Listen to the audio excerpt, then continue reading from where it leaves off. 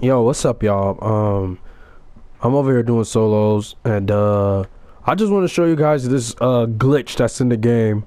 I noticed it recently when I play like head online head-to-head games, and when I'm doing solos. It's this stamina glitch, bro. Like when I'm running inside zone, or no matter what, if I'm running the ball, I run full speed. I'm holding turbo, and then like my players, they will like ease up and just stop running, like, or slow down. Watch this right here.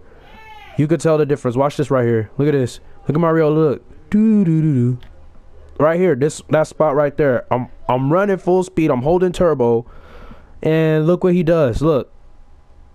What is that? Look at this. That's been going on all the time, bro. There's been times I run toss plays, and then like my running back will like, he'll run full speed and then he'll slow down exactly just like this. Watch this right here. Exactly like that.